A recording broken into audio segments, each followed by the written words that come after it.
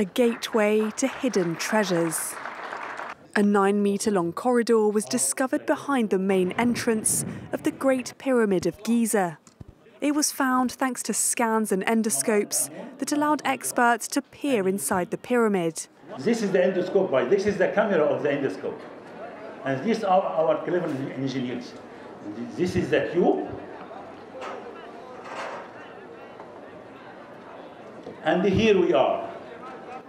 Officials say the tunnel was likely built to relieve the weight of the pyramid on either the main entrance or on another so far undiscovered chamber. They're confident it will lead to further findings. What adds mystery to the pyramid of Khufu is the question, where are his artifacts? The artifacts belonging to all former kings have been discovered, so everyone is working really hard to find King Khufu's.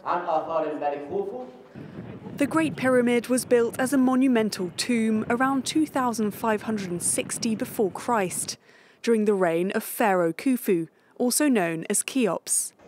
146 metres high, it was long the tallest structure built by humankind, until the Eiffel Tower took its place in 1889.